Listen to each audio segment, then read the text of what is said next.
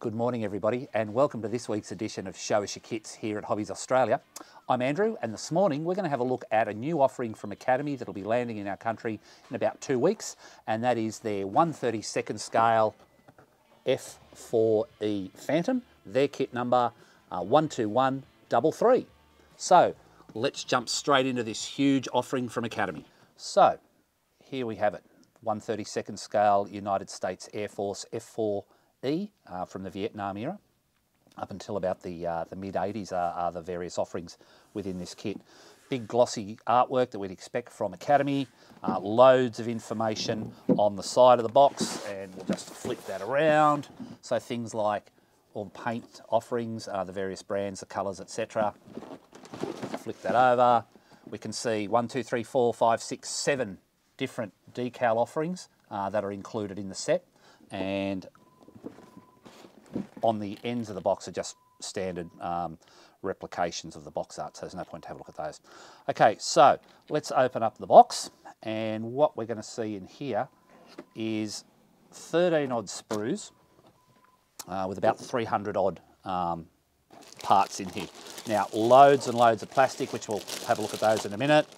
Okay, digging down, digging down, digging down. What I'm looking for of particular interest is the instructions, and we'll also have a look at the decals. So,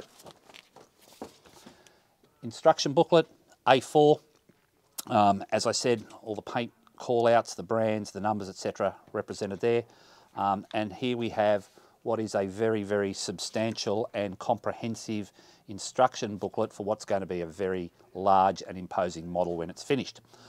There are lots and lots of options in this kit, so I would suggest if you purchase this, you get it home, get yourself a cup of coffee, a drink, whatever, sit down and go through this instruction booklet to decide what are the options, what variant you're going to make, and then you can highlight the various options through the instruction booklet that you will need to focus on to make the model that's relevant for what you're looking at. So what we've got is a 28-page booklet from the people at Academy, and it covers off some 52 odd construction steps, I beg your pardon, and we can see all the various bits and pieces as we flick through here, all the various weapon options.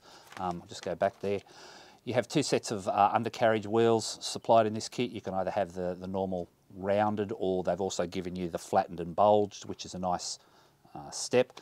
They give you a couple of turned metal parts that are in here for pitot tubes for the nose cone, and also for some of one of the fairings on the side underneath the cockpit. Really nicely done.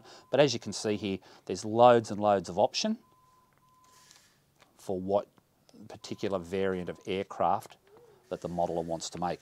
We then come into the decaling options, and as you can see here, loads and loads of information. Very, very busy decal sheet. We'll have a look at that in a moment, but there are some really, really nice representations of the F-4E.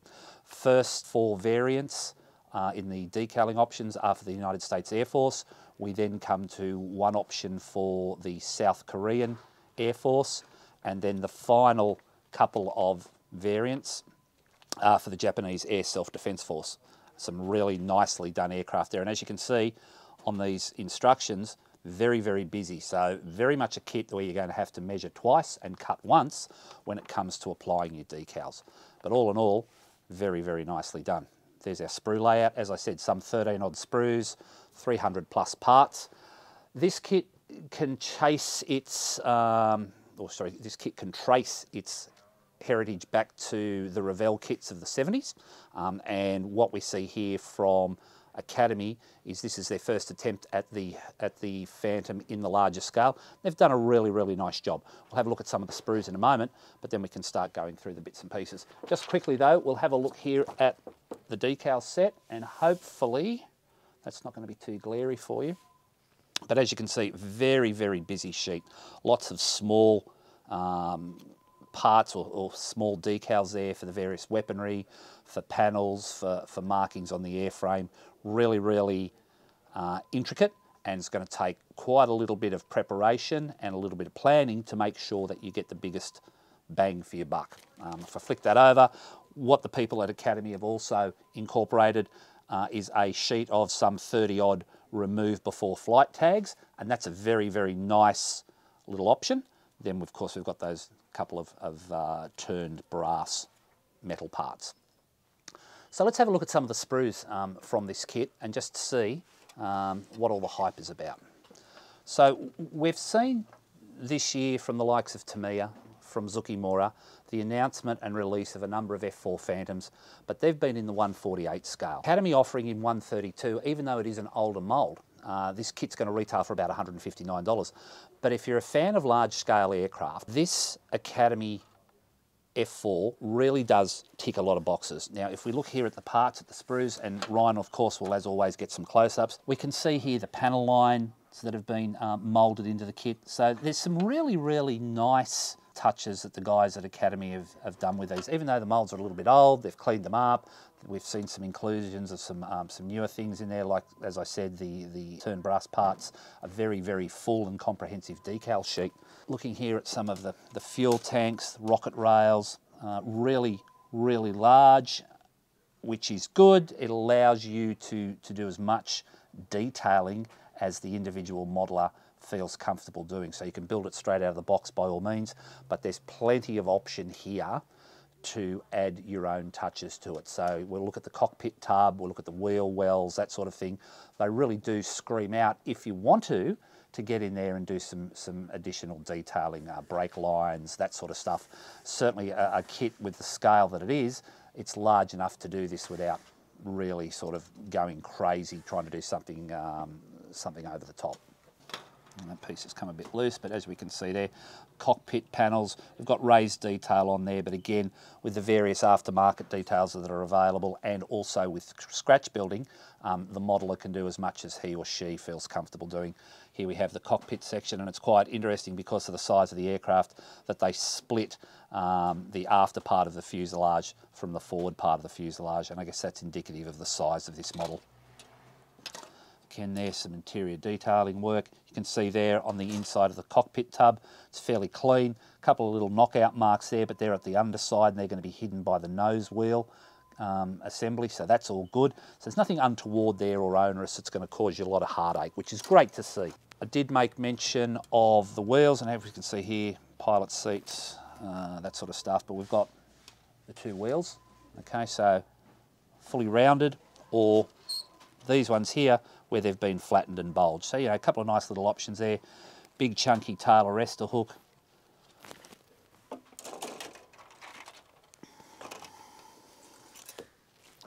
Look here at some of the weaponry, the missiles. Okay, and it actually shows you in the painting and marking options, there's a couple of the airframes are fitted with training missiles, and it shows you or calls out what colour you should paint them if you want to have these as an inert training round. So again, a nice little feature there, attention to detail that the guys from Academy are synonymous for. Have a look here at the lower wing and the wheel wells. Okay, as you can see there, there's scope for additional detailing if you would like to do that. If not, build it straight out of the box.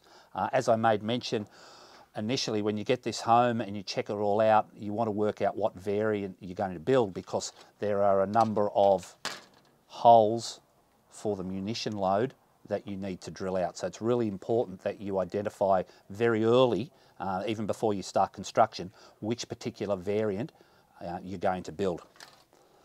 Wing tops, panel lines, rivet detail, really, really nicely done.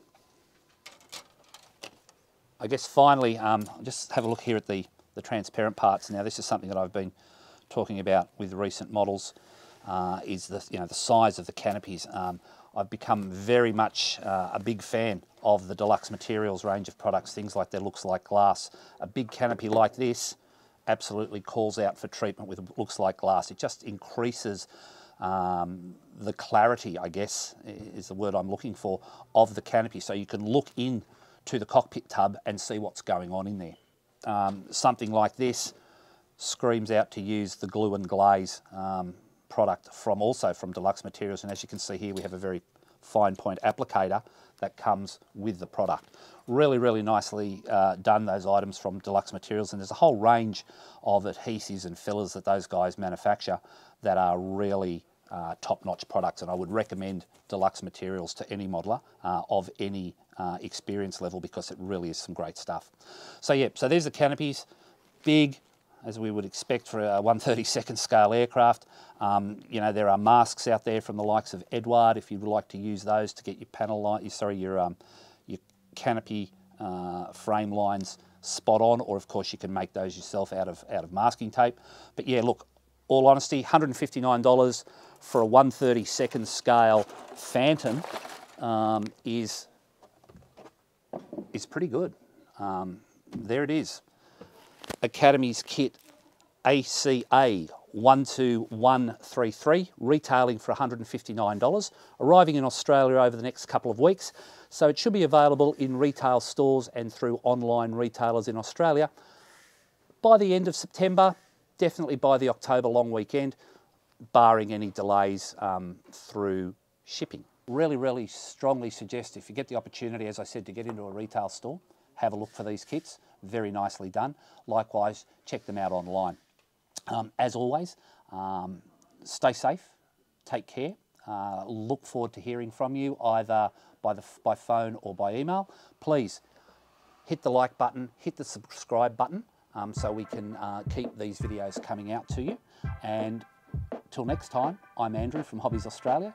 Stay safe, take care, and of course, build lots more kits. Bye guys.